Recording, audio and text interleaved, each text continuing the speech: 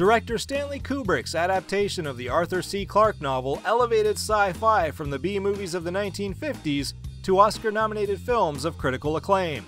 It set a high bar for the genre, and it still influences today's filmmakers. Keir Dullea and Gary Lockwood play astronauts leading a team to Jupiter on a secret mission involving possible alien contact.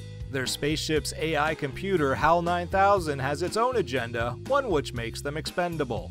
With groundbreaking special effects, outstanding set design, and Kubrick's almost prophetic warning about technology, 2001 is still the best sci-fi film ever made.